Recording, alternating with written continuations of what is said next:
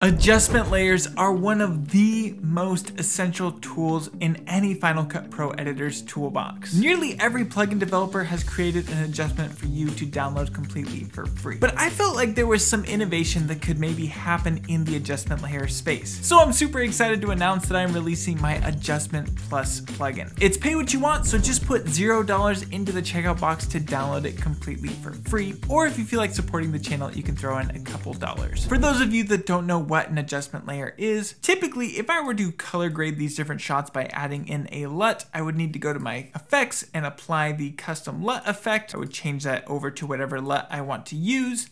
Then if I wanted to copy and paste that across all of the effects, I would push Command C, select all of the other shots, push Command Shift V, and then push paste. So now all of these shots have that LUT. But I feel like this is a whole lot of steps, and maybe down the road I decide that I want to change the mix value. So on this first shot, I would drop the mix down to 53.85%, and I would need to do that same thing with each and every one of these clips. Super tedious, very time consuming, and it definitely doesn't need to be that way. So that is where the adjustment layer comes into play. With an adjustment layer, I can just click and drag it down onto my timeline from my titles, extend it out over the duration of my video. I'll apply the custom LUT effect, and we can jump into our effects inspector and apply that same LUT. So now all of these clips have that LUT. Then maybe I want to adjust the mix value, I'll drag that down, and now all of those clips have that exact same mix value. So this is where the real power of adjustment layers comes into play, because if you have a look that you want to apply across your entire video,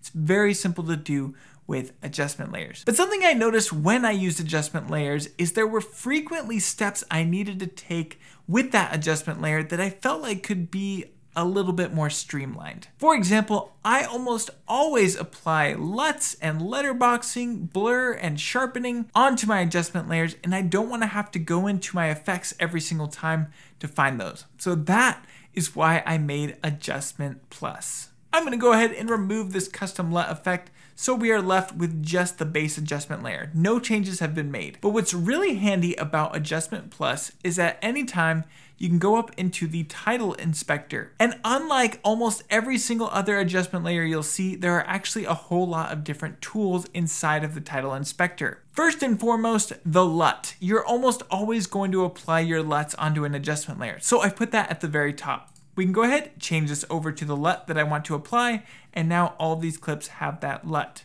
We can change the input and output on that. We can change the mix value. It's really up to you. Additionally, I've added in a gamma slider. This is essentially the brightness. In Final Cut Pro, it's super important that you apply your brightness values before you apply a LUT. So I've actually done that in the back end. If you drop this gamma slider, you'll notice that I'm not losing the detail in my highlights and shadows like you would if it was on top of the LUT. So that's super handy. Additionally, I've added in a nice little contrast slider, so you can just drag that up really easily. There's a pivot slider for that contrast, so you can get slightly different looks. Just a lot of simple features that I use very frequently. But if we continue further down, you'll notice that I've added in sharpening. Now this is actually better than the built-in sharpening inside of Final Cut Pro, so that's already a huge advantage. I can go ahead and enable that. We can bring up the radius and amount and threshold. It's totally up to you how you want to use these sharpening tools, and they can just go a long way to improve the visuals on maybe a slightly blurry shot. But on the flip side, sometimes you don't want that much sharpening on your shot. Maybe it's a little too sharp and looks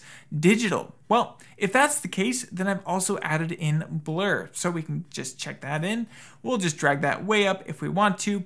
And now all of my shots have that same blur factor. Typically, I leave this really subtle, and it just helps to take the digital edge off of my videos. You can also introduce some noise, and this is a great way to maybe make a picture look more alive by introducing some noise to it. It won't look like a photograph, it'll look more like a video file. So let's go ahead, introduce the noise. Bring the amount way up, we can bring the mix down, we can change the blend mode on it if we wanted to. So just a lot of various features here for your noise to get it looking exactly as you need it for your scene. I'll go ahead and disable that noise for right now, and we can take a look at the next feature, which is letterboxing. I always apply my letterboxes onto an adjustment layer. It just makes it very simple for my entire scene to have a letterbox. So we can just change the letterbox mode from none over to one of these different options.